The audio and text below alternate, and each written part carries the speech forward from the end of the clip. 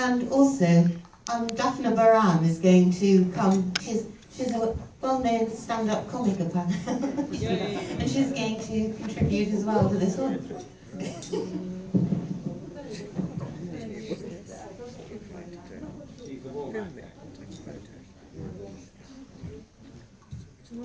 John Mcdonnell. Okay, this is the slapstick bit. I think it works. Hi, good evening. My name is Daphne Baram. I'm a stand-up comedian. I too don't know exactly what my role is here but I'm going to introduce a speaker that we've all been looking forward to see.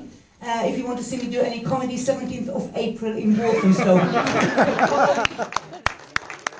Follow me on @MissD Comedy. We can talk about this. But I'm super honoured, leaning back on my days as a proper person. By the way, my accent is because I'm from Walthamstow, via Israel. I'm sorry. It's I know. I always apologise for that, both for the accent and for the country. This is gone now again. Thank you. Okay, you can already see that our speaker is a man of the time. He's always there to help. I hope he's going to help our economy. I am honoured to introduce to you the 36th MP to nominate Jeremy Corbyn last year, right? That was it. That's what it says here. It does. And the shadow Chancellor of the Exchequer. You've all raised really interesting and painful problems here in Barnet. I'm glad that I'm from Walthamstow, where the only problem is Stella Creasy. Well, please, in this slightly symbolic state of affairs, would you kindly put your hand together and welcome to the stage the Shadow Chancellor of the Exchequer, MP John Mcdonnell.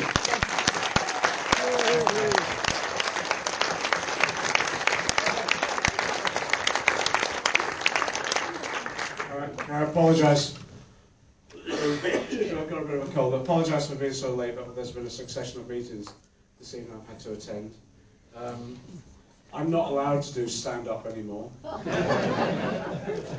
and I'm not allowed to use props, read books, or anything like that. I've given that up. Let me tell you where I think we've got to, okay, over the last 10 months. 10 months ago, when Labour lost the election, on that Friday morning, people were pretty despondent at the situation. I'd worked on the basis that we might have got a small majority, or maybe was probably the largest party. None of us, I think, expected the Tories to get back with a majority. They got back with a majority of 12, but on the basis of securing the vote of less than 25% of the electorate, so hardly an overwhelming mandate at that point in time. And at that stage, to be frank, I was looking forward to drifting into quiet retirement, hopefully being seen as a sort of a failed elder statesman of the left, grumbling at the back of these meetings, so we wouldn't be in this mess if they'd listen to me. But then Jeremy, as you know, there was a lot of pressure to run a left candidate in the leadership election from the left organisations and individuals right the way across the Labour Party and beyond. And we organised a number of meetings called the Left Platform, where we argued with people. We had 3 meetings. We argued with people, Jeremy and I argued with people, that there was no way that we could get a left candidate on the ballot paper. And there was no hope of actually securing much of a vote, maybe at best 15 or 20%, something like that. So the first moral of this story is do not accept any betting tips from me, because large numbers of people did put money on Jeremy, when at that stage he was 200 to 1, and I'm about the only person who didn't. Jeremy got on the ballot paper because I chaired his campaign committee. We did an exercise of lobbying and getting people to support him, and we won on the basis in the last 10 seconds before closing nominations, because we did a deal with 5 of them, that if we got to 34 they would nominate to 35. The last 10 seconds we were at 33 and 2 of them cracked and we got onto the ballot paper. And as you most probably know the story, at that point in time we had to go and find Jeremy to tell him he was the candidate. We'd gone round the table to try and find out who was the candidate, and I'd said I'd done it a couple of times, didn't want to do it. And Diane had done it once and had enough. And so that's why we looked at Jeremy and said, come on, it's your turn. And he said at that stage, oh, go on then. Okay, and that was it. We got on the ballot paper, and I tell you what happened was that I think what came as a real shock to all of us was the scale of engagement during that electoral process. I did the traditional left thing. You must probably know. As the organiser, I did the traditional left thing and say to our volunteers, book halls no bigger than 100. Do not have fixed seats because you want to be able to pull the chairs away if no one turns up. You want to move about, making sure it looks crowded. We did our first meeting. Jeremy did the first meeting. He asked me would I do a tour with him around the country, and you know the joke much, but I told him that we went around the country together. It would look like Last of Summer Wine on tour. We booked the first meeting for 100. 500 people turned up. It was unbelievable. Some of you most probably went to these meetings. We booked the next ones for 500. We had 1,000 turned up. It was just phenomenal, the numbers that turned out.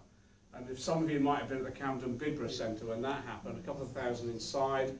We got the FBU fire engine outside for Jeremy to speak from to address the street. It was just not amazing.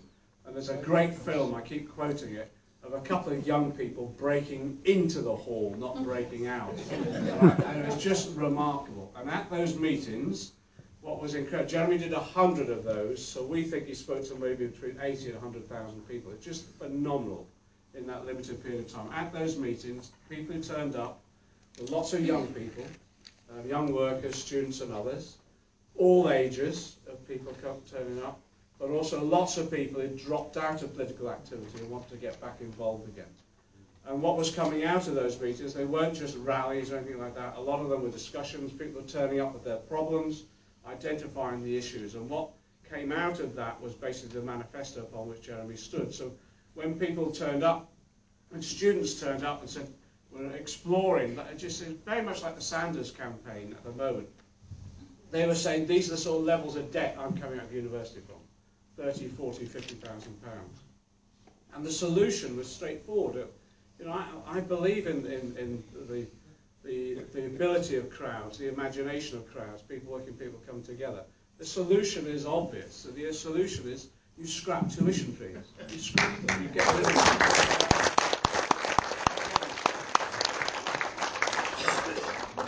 It is based upon a principle that education is not a commodity to be bought and sold. It's a gift from one generation to another. And we secured that principle. We secured that principle a century ago in the development of the policies of the labour and trade union movement, then into the construction of the welfare state by Attlee. The other issue that came up, particularly in London and the South East, people were turning up with and identifying housing at crisis point everywhere. Now, you tell me what it's like in your area, but tonight in my constituency, consistently every night, there'll be 200 families in bed and breakfast. There will be people sleeping in sheds and garages that are rented to them. So we have now beds in sheds on a mass scale. I have a shanty town developed in Hayes at the moment, in different parts of it. We have people sleeping along the canal and under the bridges, and never counted as homeless by the Hillingdon Council because they never do the count effectively. And we've reinvented. I'm from Liverpool originally, I'm from the North region. I lost my accent when we moved down when I was a kid. But we've reinvented what was a northern phenomenon, which was back-to-back houses. So in my constituency now, the landlords are renting out the front of the house and the back of the house to different families. And again, the average rent in my constituency now is between £1,200 and £1,600 a month. People to pay for that work all hours God send. My constituency is West London, working class, multicultural community. We've got the Heathrow Airport within it. People afford that by working all hours God send. And I went to a school play which teenagers had drafted up, and I thought it was about drugs. And one was acting as the child, another was acting as the parents. I thought it was really well written because the parents were telling the child off for getting into drugs. And what was interesting, and they'd written it themselves, and the child turned around and said to the parents in this play, don't tell me what to do, I never see you together. And that's because people are working different shifts, so parents cross. So you never see the family all together at any one time. And I thought that was interesting that one of those teenagers had sat down and written that as an expression of the way their family now has to operate because the housing costs are so heavy, you're working all out as God sent just to be able to pay the mortgage or pay the rent or whatever. Can I also say the solution then that came up from all the discussions, it's not rocket science. The solution is that for nearly 30 years we haven't built council houses, we've sold them off, and we haven't replaced them. And that started with Thatcher, and that went on the pace over the last 30 years since the 80s. So the solution is very simple. You start building council houses again on a mass scale.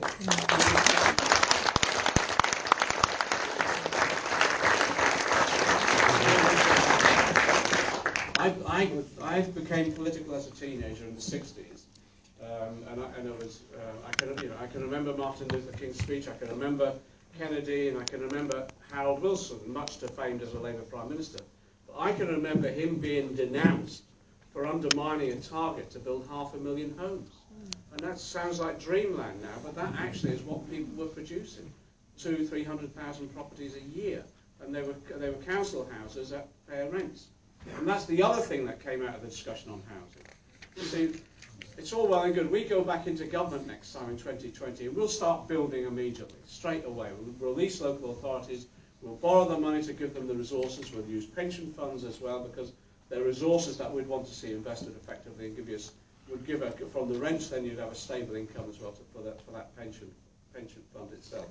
But in the meantime, we will still have people living in private rented accommodation until we've built the properties that we need. Now, again, what came out of all our discussions, particularly in London and the South East, is that the rents now are just unmanageable. They're so high, and as I explained in my area.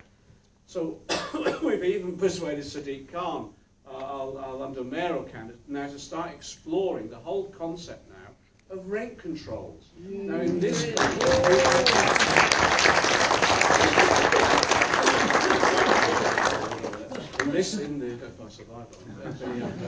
in this country, we used to have, it sounds like fantasy now, we used to have a system called fair rents. And there was a fair rent officer who would come round and assess whether that rent was fair. And it was assessed against local wages and rents, etc., economic conditions. That happens in capital cities across Europe. It's only us that have withdrawn from that over that period.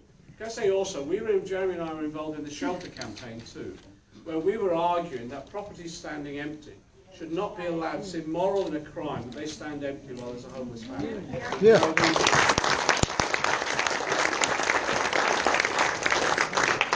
We've been arguing that for the last decade or so at least, but it's interesting.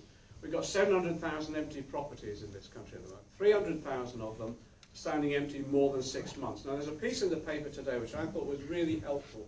There's further research that's been done on that, particularly in relation to London, and it demonstrates the powers that councils have to put pressure on landlords to bring them back into use. And there are extensive powers at the moment that some local authorities, like Islington, to give them their due, are beginning to use. And also in the South East, some local authorities are beginning to use those powers more effectively. But we want to strengthen them so that no property stands empty whilst a family is homeless.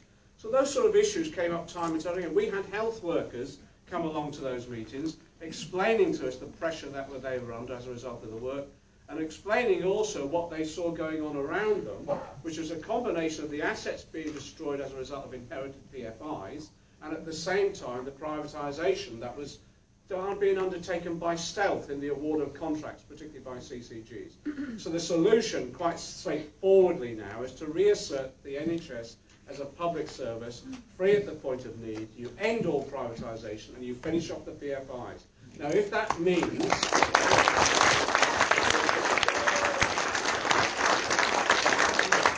we want to end the use of PFI all times in the future, but if that means we have to look at the financial arrangements for buying back some of those PFIs, quite honestly, some of them we've looked at, it would be cheaper to buy them out and get rid of them, and off the backs of some local NHS authorities. All of those issues were coming through, and I thought it was a really creative period. I'll give you one other example, really.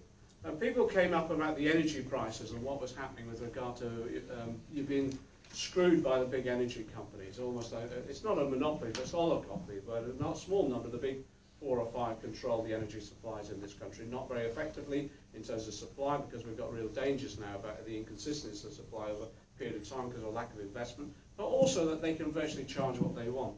Now, again, we weren't looking at a radical revolutionary model. We were just looking at the work that Alan Simpson MP, he's no longer an MP, but one of our advisors, had done around the journal system, whereby they'd freed up local authorities and local community groups to develop their own local renewable energy supplies that then tapped into the national grid. Now what they've done is they've broken the oligopoly of the four firms.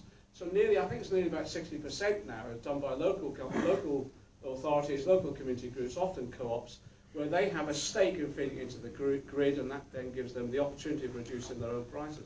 And again, it was just creativity like that that was being born out of Jeremy's campaign that got him elected. Finally, let me say this on the issue. We had a lot of discussions around the issue of peace, and the whole point about the new Labour regime. I just say this, to be honest. I voted against New Labour on a whole range of topics and all the rest of it. And to be frank, you can get arrogant in this game. To be frank, I think we were right on virtually every occasion we voted against them.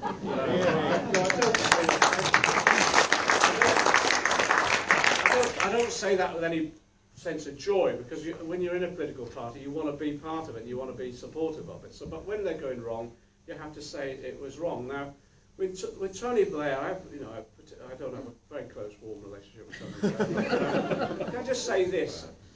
When he consolidated the work that was done by John Major with regard to bringing about the Northern Ireland peace process, as an Irish Republican, I couldn't thank him enough, to be honest. And if he did, at that point in time, if at that point in time he'd stopped there, I think he would have gone down in history as a peacemaker. Then Iraq came. And I think that destroyed what good reputation he'd built up as a result of peace. And again, there was that contradiction. That I actually couldn't understand until then you discussed with him his relationship with Bush, etc., and that bizarre relationship that took place. So what came out of the discussions that we had is that we want to return the Labour Party to being a party of peace rather than a party of military adventure and aggression. And that means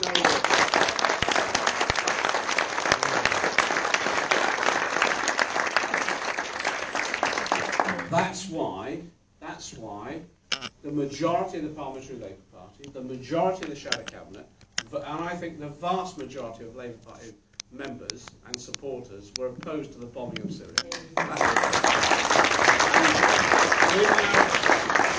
We're now moving on now into the debate about what happens with Trident. It's very clear what Jeremy's and my own position is. We've campaigned as members of CND for scrapping nuclear weapons altogether and scrapping Trident. Now, the way in which we're trying to deal with that is we're a member of a political party in which we involve in democratic debate and discussion. We're doing the review of Trident, and we're trying to open up.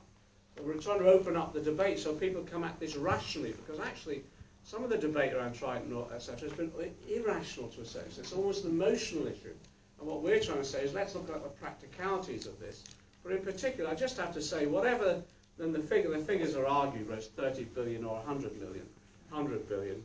I'll tell you one thing, I'd rather spend it on the NHS and education than I would on bombing people. Those are the policies that we discussed and determined during that campaign, and we advocated, and as a result of that, as you know, Jeremy won 59.5% of the vote, both in terms of members, supporters and affiliated supporters. Now, all through the campaign, we had volunteers, and some of you were there, doing telephone canvassing, and they were reporting back consistently 60% support, and I didn't believe them. We retrained them and retrained them time and time again. And we double-checked them. The EVA poll, the EVA postal nominational poll, they came back with exactly the same 60%. So when we went into the QE2 for the announcement of the result, when 59, we were told privately then what the result was, 59.5. I was amazed. I went back and apologised to the volunteers in the end because they got it right. Again, it's the wisdom of crowds with it. What was significant for me, Jeremy did his speech, he went and thanked all the volunteers, but what was most significant for me, the first act of the new Labour leader was to go and join the demonstration in support of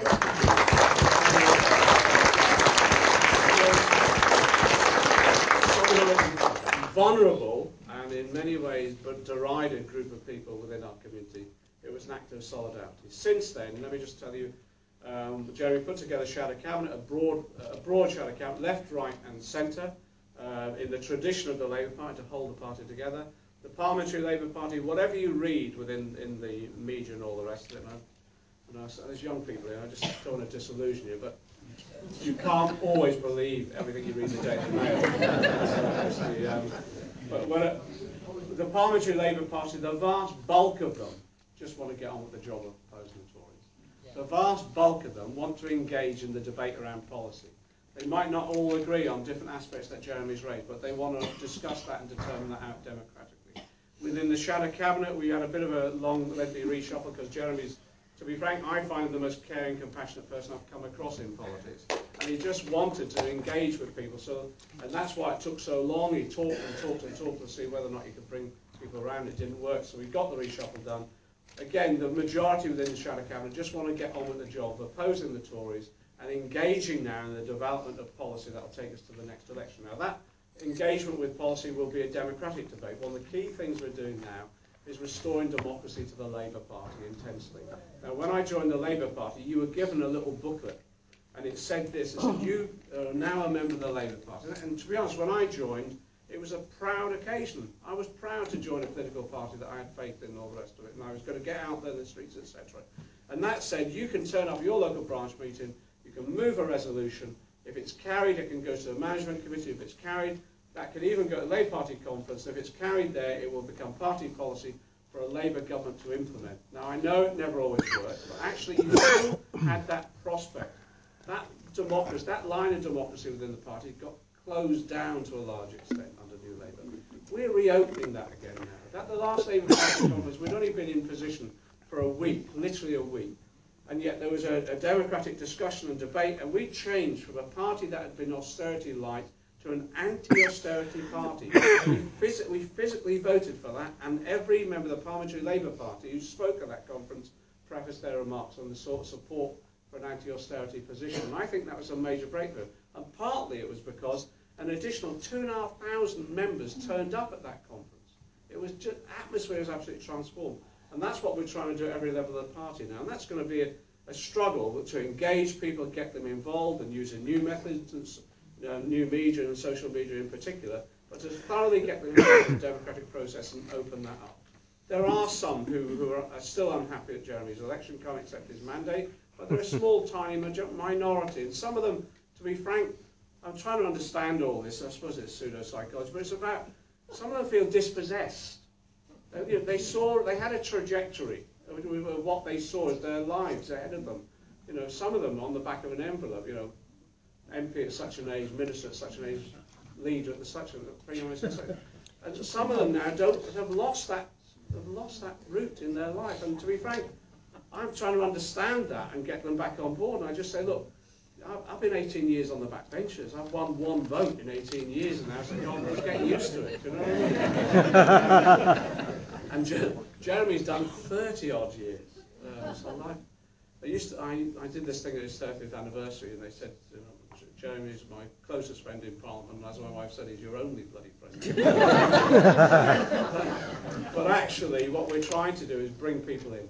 And we're trying to make sure that the broad church of the Labour Party is properly respected, that people can play their roles, and at the same time we become effective in terms of both mobilising opposition in Parliament, but more importantly, building the movement outside of Parliament against the Tories and for a better future. And I'll just finish on this point. At the end of the campaign in September, a lot of the people who were involved in that campaign said, look, where do we go now? We've got to keep on going. And I said, that's true. What we're building now is we're reconstructing a political party, of course, but more importantly, we're trying to rebuild the labour and trade union movement onto what it was when it was first established, which wasn't just about electoral politics. It was building a social movement. So what we're saying now very clearly is that what we want to build now is a democratic, open democratic party based upon a social movement. And the people at the end of the campaign in September, we want to keep on going on. We want to maintain the momentum. And someone said, well, why don't we call the movement that? And I said, great, let's get on with it. But the whole purpose is to demonstrate we've got to win elections. There's no doubt about that. We've got to campaign and win elections. We've got to be an electoral force, and that's tough at the moment with all the media coming at us and all the establishment mobilising against us. But we've got to build as an electoral force over these coming years. But to do that, you've also got to build as a social movement that creates a climate of opinion and support for those policies. But in addition to that, there's no use just building an electoral force if you're on the left, because you can easily be swept away. You've got to build both, an electoral force through a political party, but also a social movement rooted and based within communities and within the trade union movement, within civil society overall. And that's what we're trying to do at the moment. I think it's a huge ambition, a massive ambition, but I think it's really exciting, absolutely exciting. I've waited for this I've waited for a socialist leader of the Labour Party all of my life.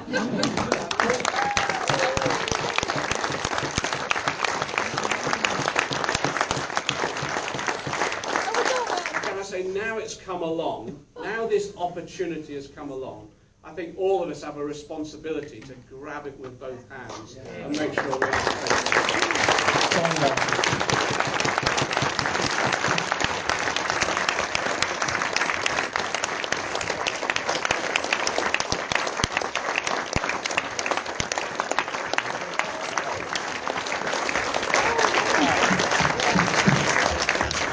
Thank you, John. I'm sure you'd agree this was both moving and inspiring. I think we've heard some alternatives to austerity.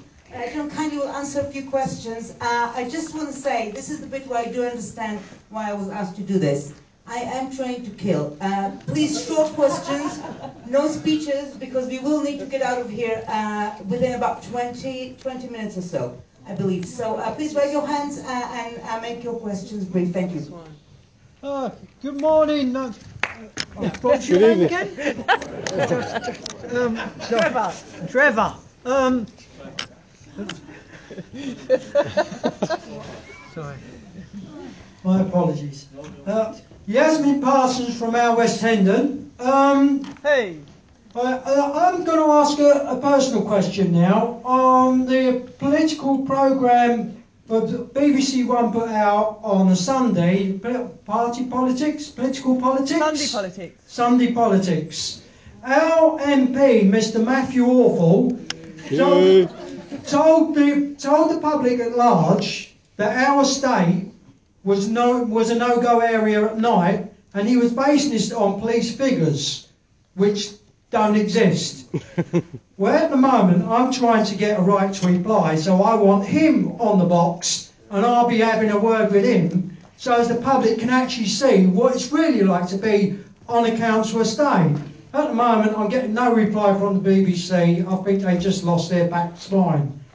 I was wondering if you would be able to help in any way in ensuring that we do get on there, and we do get this quite soon, because the documentary documenting the lives of the residents of West Hendon during the period of regeneration over a year should be coming out by March the 20th on BBC One after the news. I'm hoping that everybody not only will watch it, but ensure that it's spread throughout, because we need people to see this, and it will have a massive effect on the mayor elections, and hopefully will wake up the entire nation as to what's really going on. I won't go into anything else because I want you just to say, yes, you're going to help us. Yes, I'll help you. Yay! The issue around the BBC, so I'm a supporter of the BBC because I believe in public broadcasting, and we've had a meeting. I used to be the secretary of the NUJ group in Parliament until I got the Chancellorship. But there's a meeting in the Commons tonight which is about protecting public broadcasting. So with regard to the BBC, we're doing everything we possibly can to protect the concept of public broadcasting. But can I say, in terms of some of the stuff that they've done recently, partly it's about the way in which there's been cutbacks on quality journalism. The number of journalists, etc., working for the BBC, there's been massive cutbacks. So what we're finding time and time again is that whereas they're not doing their own detailed research, they're lifting the stories directly from the press. And the press itself, as you know, is owned by a small number of oligarchs that are hardly sympathetic to what we're doing. So there is an element, apart from the Morning Star, yes. And apart, so there is an element within the BBC where there's a struggle going on all the time between quality journalists who just want to do good reporting and then a management, to be honest, which at times is quite intimidatory as well, will just deliver the same message time and time again that the Tory press are delivering. With regard to your own situation, I've had it in my constituency as well, in that they've argued parts of my patch where I live in, no-go areas and all the rest of it. And what we've done is we've campaigned in the streets, leafleted, etc.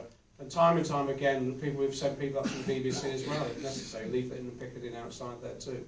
Anything I can do, drop us an email, and anything I can do to put pressure on them for you, I certainly will, because it's important that they fulfil their charter, which is balanced reporting at all times. And that should include a right to reply. By the way, with Leveson hasn't been implemented at all. They came out of all the scandals about the phone hacking and stuff like that. They've now set up this new body, not under to assess the press or monitor the press, not under the Leveson proposals, but the new body is dominated by the editors again of those very papers that we're trying to hold to account. And again, when it comes to the BBC and elsewhere, what we're arguing for now is greater accountability and democratic accountability to the general public about how they operate, and also greater accountability to their own staff and trade unions that should be represented on their boards and trusts.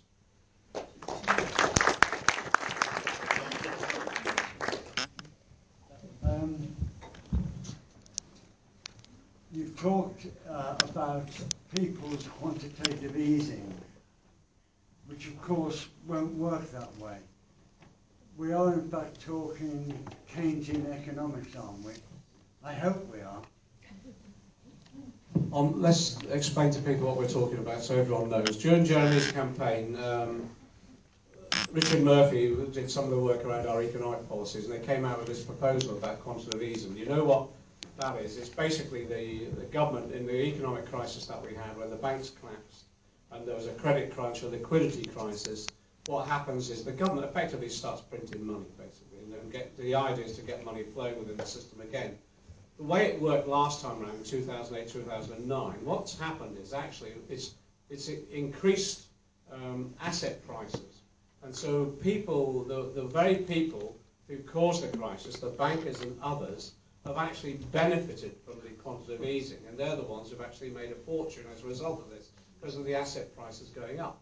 So the way in which, if we've got to that situation again, where you needed to inject resources into the economy to get it going and stimulate demand, the argument was put forward, why don't we do people's quantitative easing, whereby, and the idea was you'd set up a national investment bank, you'd put money into that, and they would invest then in the infrastructure that would then create the jobs, etc. So people would be directly benefited. So rather than just giving them printing money and giving it to the banks, you would actually direct it more fruitfully in a more effective way to stimulate the economy. My view, to be honest, is quantitative easing is the last resort, and it's usable in parts of the economic cycle if necessary. At the moment, to be frank, borrowing costs are so low. If we wanted to develop the housing, the infrastructure, the broadband, the new technology we'd want to set up a national investment bank, but we'd most probably use just straightforward borrowing, because borrowing costs are so low at the moment. Next week there'll be a report by Osborne. He's appointed Andrew Adonis, setting up an infrastructure commission, which actually was a Labour idea in the first place. Andrew Adonis was a Labour minister. They're going to produce a report about the infrastructure projects that need to go ahead. The big fear is the report will be all publicity and razzmatazz, but with no backing behind it, because Osborne is basically arguing that we shouldn't borrow anymore because we've got such a large amount of debt. Now, the reason we've got such a large amount of debt is actually because his austerity measures have failed. But if you borrowed at the right time in the economic cycle, you supplied long-term patient investment, you'd grow the economy, you'd get people back to work, you'd increase aggregate demand, and there'd be a prosperity there. But the most important thing is when we build that prosperity, it's properly shared by everybody rather than just the rich 1% that have actually gained from the economic crisis, whilst the rest of us have paid for their failures.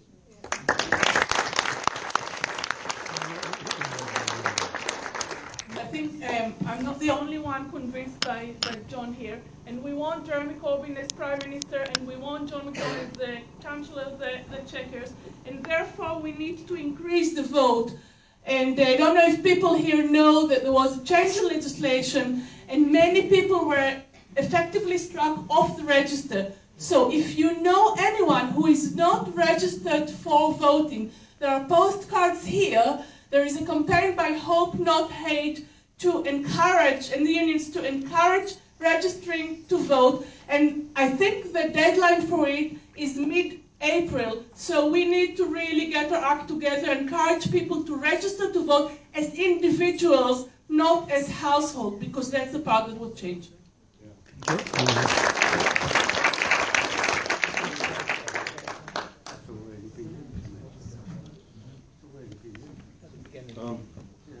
My name's Frank Kovacs. It's my first Momentum meeting, and it's very exciting. Can you reconcile something for me, which is between Labour's decision at the moment to go into Europe, to stay within Europe, and you mentioned energy and the way that the Germans are being inventive about it and cracking up the oligarchy by using energy locally and feeding into the system. But then we have TTIP. So I'm finding it difficult to reconcile those two things in my mind. I don't think enough people know about it. So, yeah. People increasingly become aware of TTIP. This is the transatlantic trade agreement that's being negotiated at the moment by the EU and the Americans, but largely negotiated in secret. And that's the huge, I think, critical issue that we need to face as part of the EU campaign. In the run-up to the referendum, Jeremy has raised in each of the statements now that Cameron has made on the floor of the House of Commons, he's raised the issue of TTIP. Our position in the Labour Party at the moment that we've arrived at is basically we wish to remain within the EU as part of a solidarity movement, working with socialist and social democratic parties and other movements across Europe, but we're not satisfied with the existing institutional arrangements of the EU or its policies, which are largely neoliberal.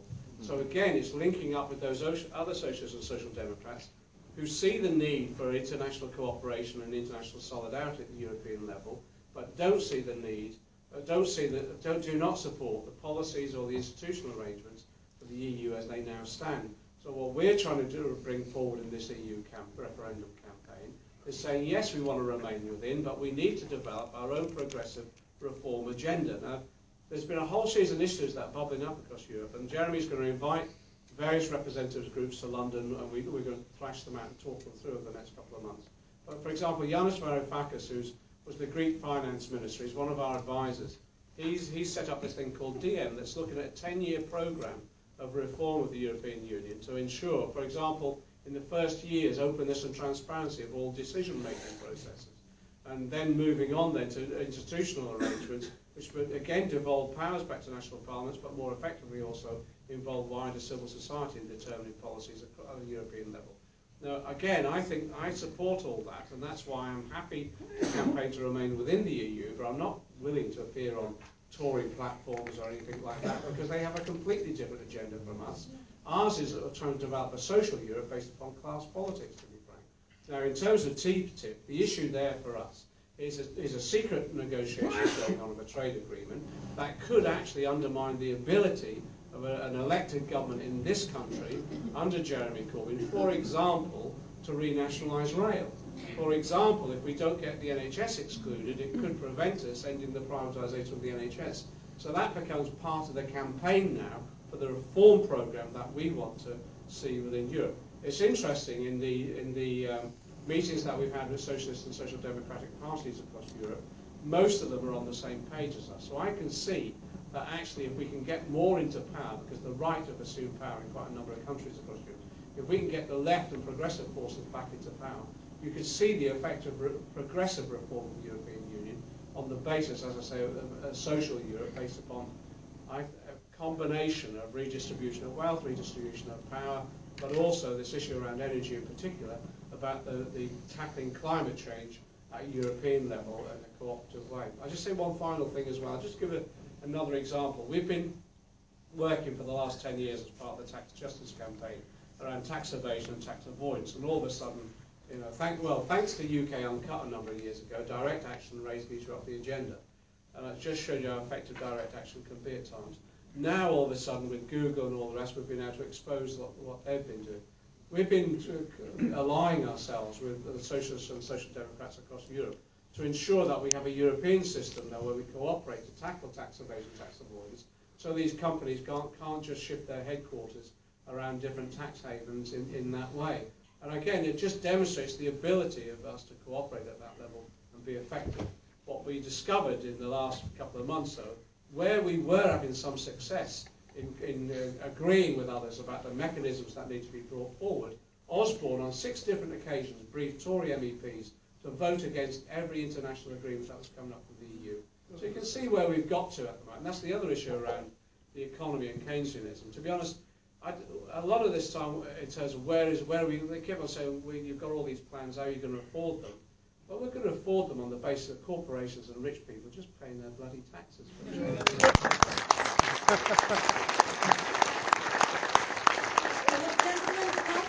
then 2 questions here on the left.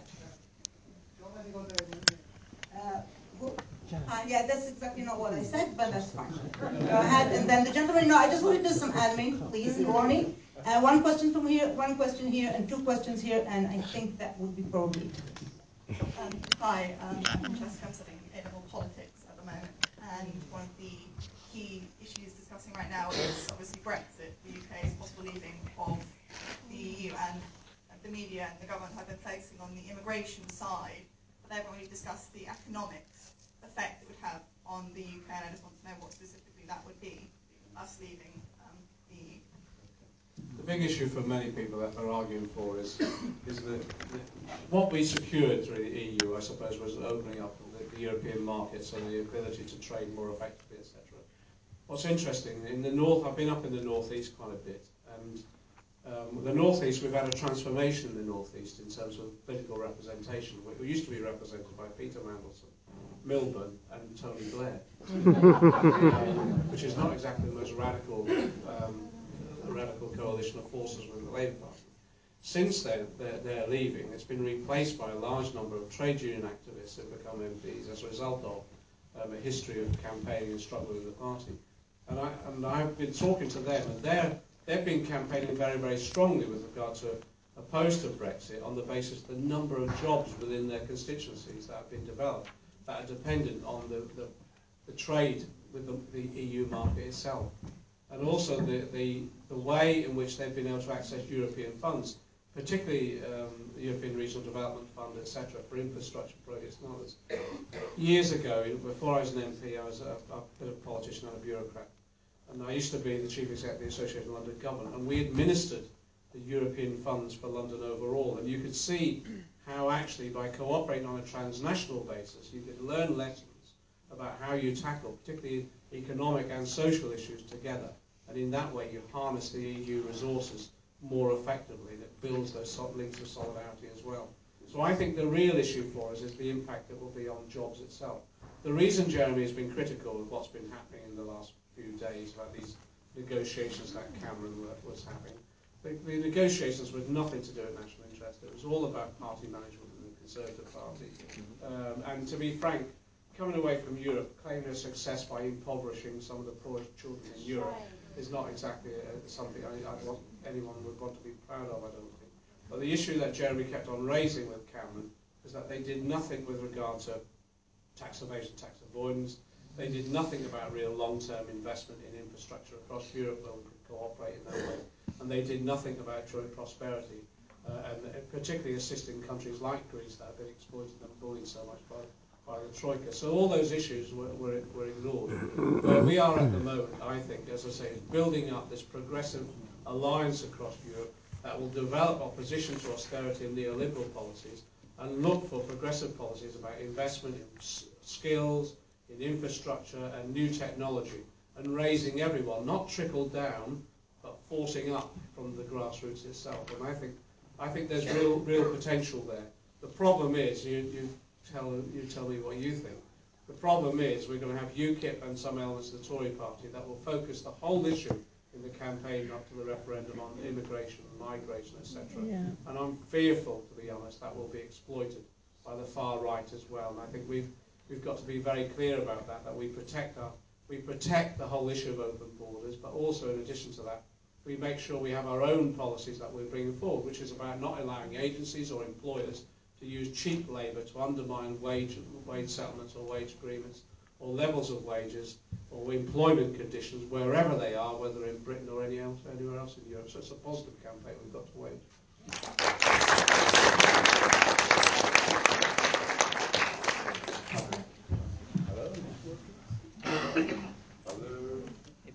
Oh, it doesn't matter, I'll just use my voice. I've long had an interest in economics, and I don't know what the legal problems might be, but I don't see why in future a Labour government couldn't do two things.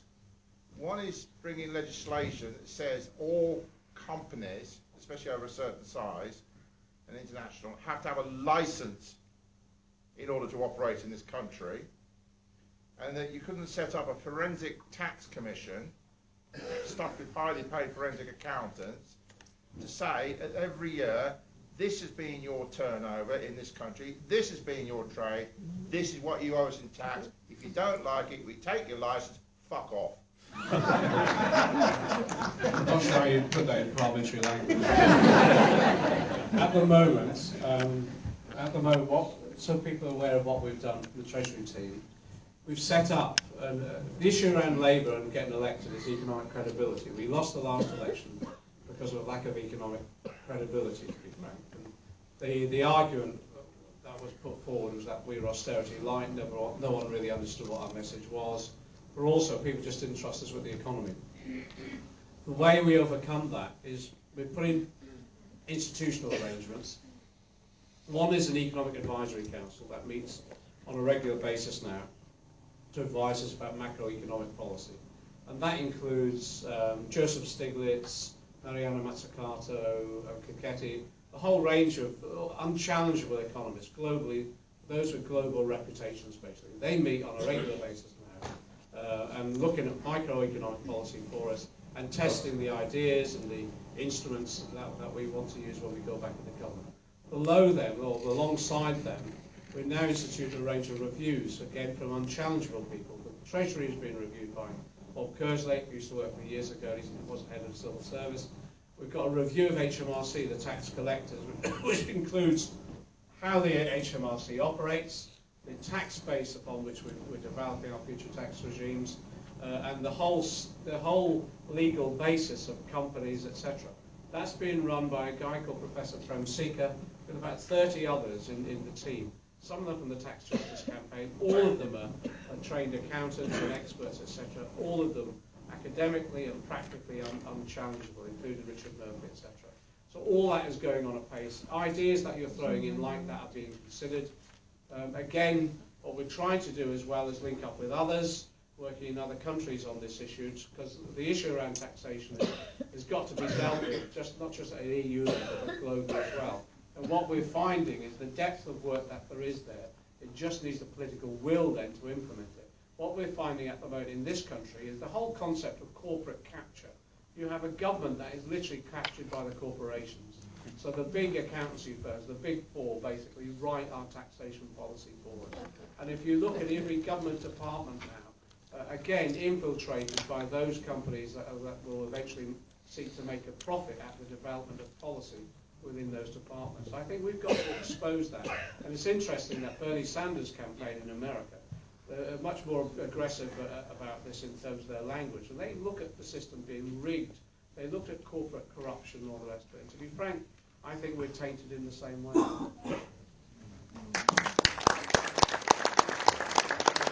have two questions over here. Yourself, and then one question at the very, very back, and we will see how we're doing. We might have to end with that. Right, okay, cool. I'm Anthony, I'm a student nurse from the Bursary Bus campaign. Just to quickly answer your question about the EU. If we had a Brexit, the number of nursing staff that we get from the EU at the moment, it'd crash our NHS. So when they get into an immigration conversation, UKIP, you need to hit back at them with the fact that it's a vote against your NHS. A quick question I just wanted to ask you, Mr. McDonnell, is, on the first junior doctor protest in January, we saw you come out for that. On the second one, I think Hadi Alexander had a word with you about coming. Now that the BMA have said that they're going to go out on strike, and now that Unison and other unions, the student nurses, we say that we're going to go out with them in support, are we likely to see you in solidarity with them again? Yay!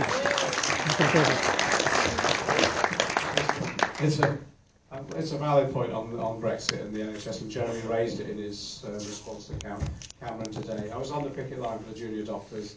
At the weekend, we had the LRC conference, and Yanis from the BMA was speaking. I made it very, very clear that I've been given 100% solidarity, etc., and be on picket lines in the future.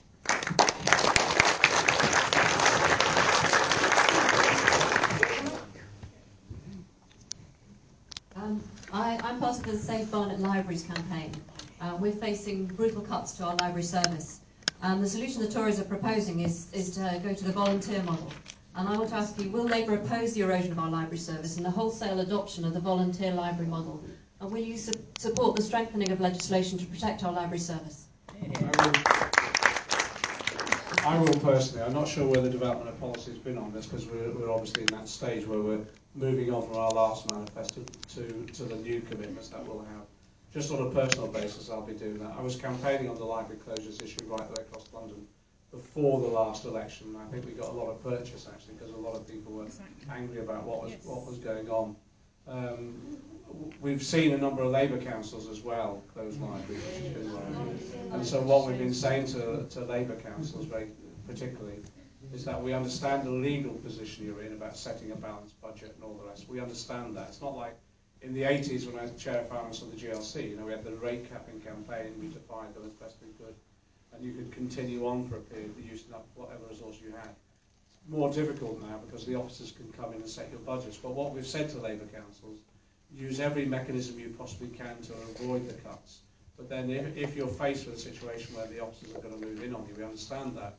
But the most important thing is to expose what's going on and to mobilise with your local trade unions, local community organisations, and to campaign to blame the real people who are causing this, and that's this Tory central government.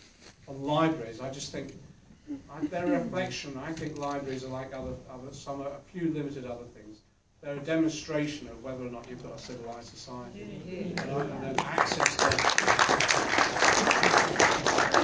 free access to books is, to me, that part of the welfare state that was brought in by the Attlee government. That is virtually the equivalent of free access to healthcare. And I think we've got to really extol the virtues of it and do everything we can to protect it. What's happened in my area, it's a Tory council.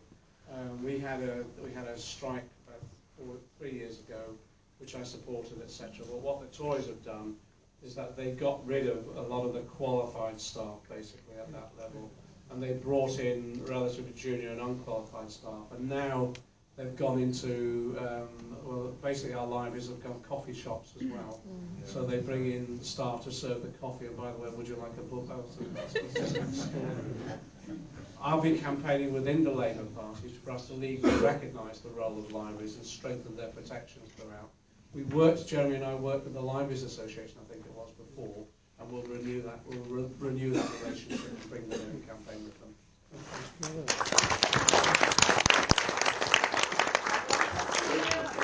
The protocol. Oi, this guy here. This one. Sorry, I thought you said Gemma. No, it's my little point. I don't know any name. I have to do it myself. Okay, here we go. If you have a short one, just do them both and let's answer them together, and then get it from the top, and then let's wrap it up. This is scary. Thank you. I'm David Wall. I've been convening Barnet Momentum meetings, also a member of Barnet Unison, and like you, a socialist in the Labour Party.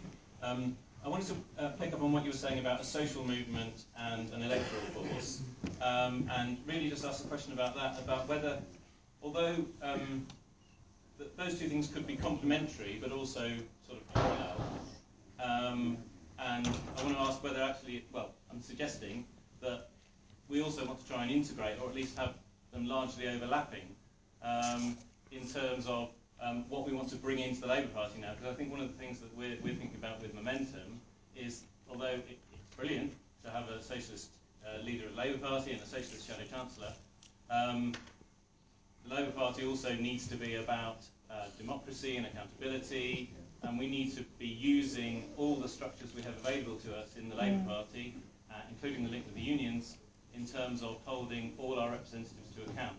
And that's important in all sorts of ways, both in terms of MPs across our councils across the country and so on. So really, I'm just asking a question about how you see the sort of things we can do as momentum in terms of bringing that social movement into the electoral force, into the Labour Party, and really trying to hold our representatives to account. Okay. I don't counterpose the development of the Labour Party against the social movement. It's exactly as you just said. One is complementary to the other. They reinforce each other.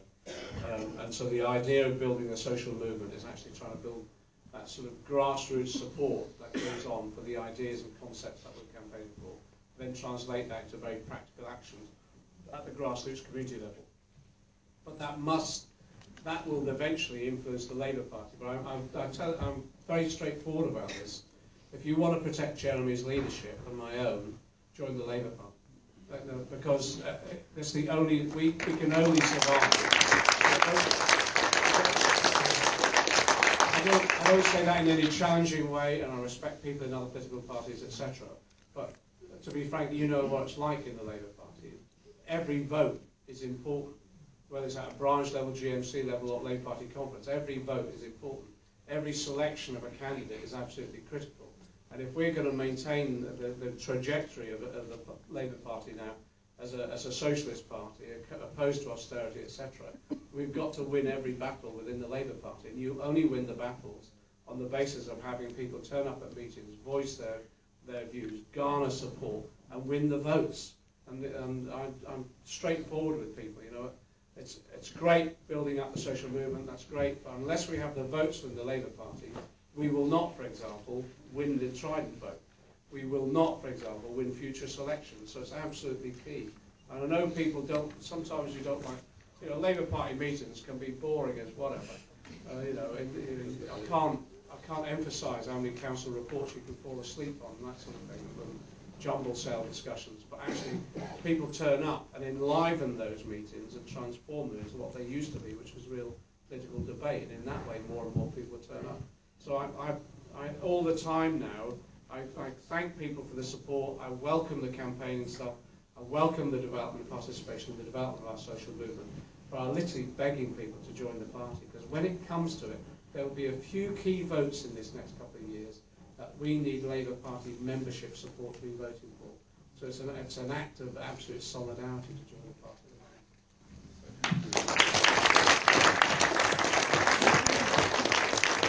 Two more questions. Your Gemma right, and from somebody at the very, very top. Gemma, ex-teacher and a member of Work 50, a socialist group. Thank you, John, that's very good to hear. I think you may be right that it's only a minority of Labour MPs who are currently speaking out against Corbyn, but I think we'd be complacent to think that right-wing ideas haven't taken a hold in the party in the last period, and complacent to think we don't need to fight them. On that note, following on from what you've just said, I've only just been accepted back into the Labour Party after being expelled, and there is still expulsions going on affecting people in the Labour Party. John, will you, one, speak out against those expulsions, but two, what will you do to reform the Labour Party to stop that from happening, particularly the compliance unit? Just wanted to quickly add as well, thank you for mentioning Yanis, the junior doctor who's on the BMA committee. There's a petition been going around, there's a call from him for the Labour Party to call a national demonstration alongside the TC and the BMA. Thank you to everyone who signed it. Will you sign that and will the Labour Party call a demonstration? I have done already. I did it on the weekend. I signed it at the weekend, and Yanis spoke really well at the weekend. And as I said, I made it absolutely clear that my 100% support and my actions in the future. Just on that, because it was raised this issue about the picket line. I went on the picket lines at St Thomas's, and then the following dispute, there was a discussion at Shadow Cabinet, and they were worried about Hunt turning this into a sort of political stunt. So I went, rather than go to the picket lines, I met with my local junior doctors, we had a meeting, etc. But I made it clear that you've got to, the Labour Party at every level now, on these disputes, has got to show solidarity. And the solidarity has to be shown in the way that those seeking solidarity request it. So if a request comes in to go on a picket line, we should respect that. To give Ed Miliband his due, for the first time in over a decade, he did join picket lines. He went on the UK's Care campaign picket line in Doncaster. He actually did. John's pulling his face, but he did. I've got the face. I know the history though, John. And also, he supported the firefighters when they went into their pensions dispute. And again, I was secretary to the firefighter, FPU parliamentary, and that was a near miracle. So I was trying to persuade the other shadow cabinet members that when we have a tradition in this party of support, and we render that support on the basis of what's requested, not what we determine. That will determine our views on people in the future. We've had people expelled from the party for spurious reasons over the years. There's a compliance unit. The NEC now, the National Executive Committee of the Labour Party, are looking at the whole exercise, so how we can move away from this regime which expels people or prevents people joining, unless there's outrageous behaviour. You've got to allow people to come in, and if we're going to be a democratic party again, we've got to allow a range of views as well. So I have been speaking here about expulsions and talking to NEC members, etc. That review will go on. My view is I'd like to scrap the compliance unit altogether and get back to a situation where people are automatically accepted into membership, unless there's a significant issue that comes up. A lot of the problems that we've had, as well as going back to individual constituency Labour parties, not accepting people because they're consulted as well. And that's another reason why I'm saying to people, join the party at the local level, because actually the local constituency Labour parties have quite a lot of influence about whether people get accepted into membership as well. We've had some real victories coming through as well in terms of the new openness and democracy of the party. So the FPU re-affiliate is a major breakthrough, basically. And you'll see a number of FPU members who in the past have not been members or have been expelled will be coming back into the party as individual members as well. And again, I think that will nourish the whole nature of the Labour Party. So actually have those people who have been through so many struggles in recent years that have stood firm.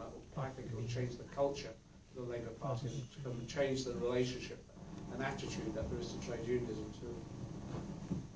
Before the last question, just to say that we need to be out there extend. So the price of us staying long is for all of you to help us clear the hall. If everyone can just collect the paperwork and from their row and bring it to the front, then we can earn one or two more questions. Hello, can you hear me? Yes. No. Use the mic. Nobody here would underestimate for a moment what we're up against. And I think a lot about this, and I try and think about simple ideas that might help. One of the things with the media, and how do we actually reach people, lots of people, which is what we have to do. And along with all the other things that talked about, I'm wondering if there's any possibility of coming up with a sort of label name for the Labour Party now that will make a distinction between the previous Labour Party and this new, exciting, wonderful opportunity that we have now, that we could use and would make a bit of psychological contact. Thank you very much, especially for me. Thank you. Thanks a lot. There's people down here suggesting the word New Labour. Exactly. New Labour, that won't do. Real Labour? I think, well, to be frank, I think we need to... We just need to reclaim the word Labour. Yeah. Simple as that. I didn't like the idea of New Labour because that was a concept of almost a new party, and I didn't like the word Old Labour because it was always telling us we were something in the past. The whole point about what we're doing at the moment is that we are reclaiming our past, but more importantly, we're reclaiming the future. And what we're trying to do now is demonstrate that the Labour Party now has the opportunity and the strength and commitment, and then that will develop into the policies and the programme that can determine the future of our society. And I think now what we've got to do is get out there and demonstrate to people practically just how much the Labour Party has now changed in the last 10 months effectively. And that is about all these campaigns of solidarity. It's about making sure we organise meetings like this to debate the issues, and that we get out there now, just on the streets as much as possible. We don't control the media by any means, and so what we've tried to do now is use what we can. And the one thing that we've got now, which we never had before, which is social media, so we have to be much more effective and professional about using that. But also, I have to say, word of mouth has come back again. You know, meeting after meeting around the country are packed out with people turning up to just discuss the issues of concern to them. And I think we've got to broaden that out and give people the opportunities to participate. So I don't want to change the name. I want to be proud of the Labour Party again as a result of what we're doing, and the campaigns that we're waging, and the principled positions that we're taking. Solidarity.